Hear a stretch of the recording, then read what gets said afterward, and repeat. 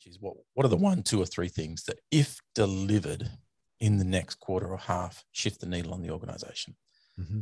And the key word in that question is delivered.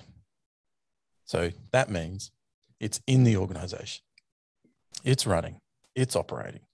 It may only be version 1.0 of whatever you developed, but what is the one, or what are the 1 or 2 or 3 things at most that, if delivered in the next quarter or half, will shift the needle on your organization?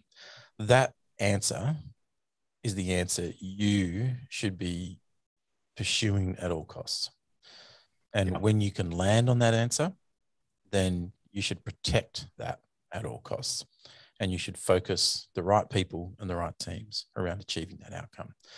So I think that's probably the best takeaway any leader could have. And if you don't know the answer to that question, then I would challenge you to say, I think you're not putting in place the strategic rhythms of business improvement, because you should be asking that question of yourself and of your team regularly, so that breakthrough initiative, idea, or moment is always found in today.